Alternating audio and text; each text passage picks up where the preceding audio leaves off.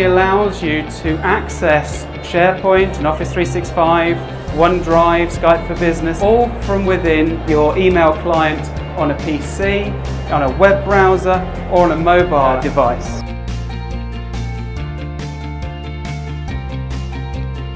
We started by humanizing SharePoint. It was a hard task, humanizing SharePoint.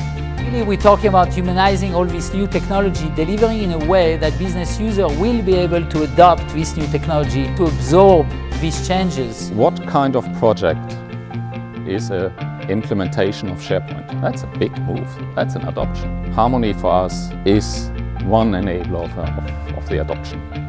So email is a big problem for us in our integrated digital office until we actually came up and started using a product called Harmony.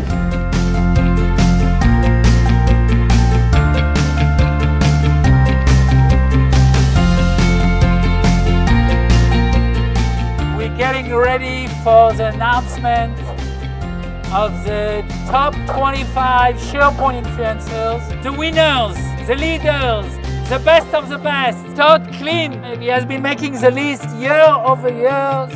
Vlad Katrinescu. Vlad has been very active this year. Joel, number 13. It's great to be here.